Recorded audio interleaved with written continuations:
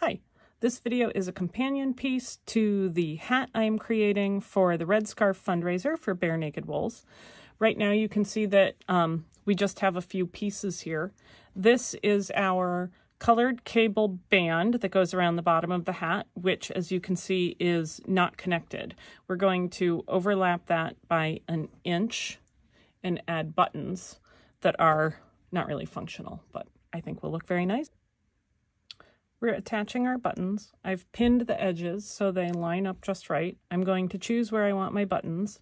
I'm not exactly spacing them out evenly. I just have one at the top, one at the bottom, and one in the middle. I'm going to sew those down through both layers of fabric. That's going to hold my band together. And now we have come a long way since our last cut because we have sewn together the band into a circle and picked up stitches all along this edge to form the crown. I'm going to show you on the opposite edge which stitches to pick up. I don't want these, the outermost stitches, because I found that that made a very open, hole-filled look. I want these stitches, the second set of purl stitches in from the edge. And I'm picking up about 7 out of every 8 stitches as I go.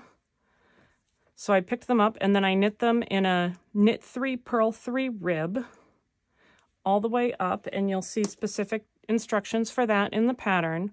And then once I finished the crown, I blocked the whole thing because the cable knitting expands when you block it, and this takes on a better shape. And now that it's dry, we're going to flip it inside out, and then I'm going to tuck all these ends in and fold the cuff up and pin it all the way around. And then when it's done, that gives us a nice edge on the bottom. And when it's done, so when I've sewn it all the way around, it will form a nice round hat. And we're just going to keep those loose ends tucked in. We don't even need to worry about them. Here is the hat all pinned. The cuff has been pinned up to the crown. When I pin, I always put a pin here and then flip it around and put a pin here and then a pin here and a pin here just to make sure I'm spacing it evenly, and then I fill in the gaps. So now I'm going to show you how I sew it. I use a simple back stitch because I find that they're secure and nicely stretchy. We want to make sure it stretches to fit over our heads. I'm going to do a small stitch. I should say I'm being careful to sew the top layer of the overlapped edge over the bottom layer so that I don't have a weird edge sticking out.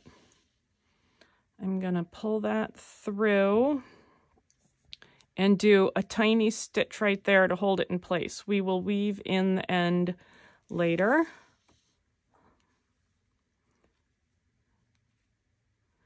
And I want my stitches on the top to be small, but I'm less worried about the inside because no one's going to see that. And so I'm just, this is desperate to get caught in there, holding it carefully and stitching my way around.